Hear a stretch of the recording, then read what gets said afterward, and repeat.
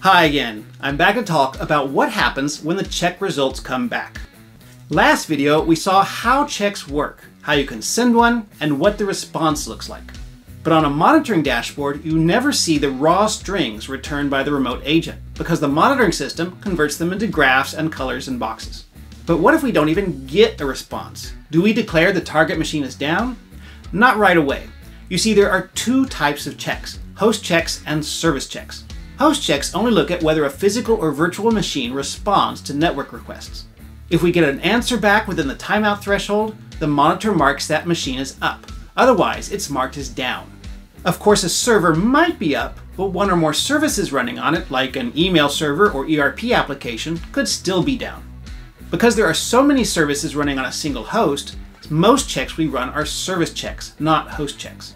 Service checks have their own separate set of states. Why the difference?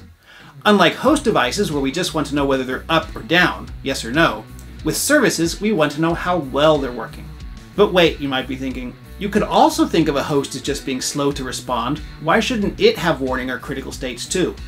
The answer is that slow responses are almost always due to problems in the network, which are also modeled as services and thus have their own separate service states. Service checks don't just send back a yes or no answer, but a numerical range. And the interaction of a specific check response value with the thresholds are what create those different service states. So by now, I've probably given you the idea that a check result comes in, we compare that number to the warning and critical thresholds, set the new state for the host or service, update the dashboard, and then wait for the next check. But there's one other thing to consider. Sometimes there are transient failures. For instance, the network is congested just for a second or two. Do we really want to immediately declare a critical state and alert every IT admin when the problem might be over before they even receive the alert? That's why the Nagios approach introduced the concepts of hard and soft states. These states exist to deal with this transient problem, and is closely tied to the idea of a retry.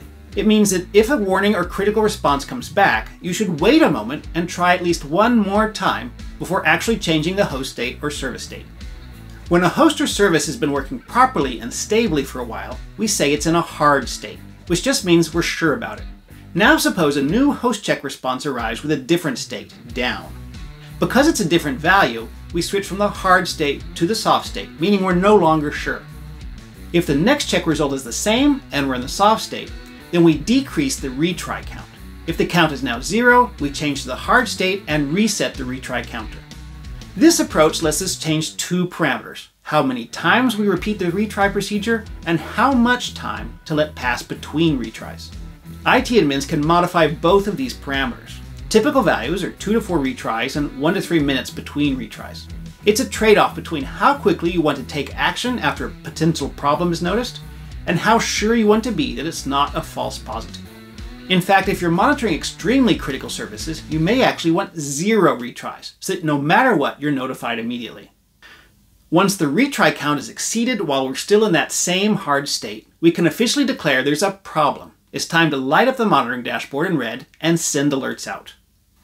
Next time, we'll survey the different categories of checks that you'll find in most monitoring systems.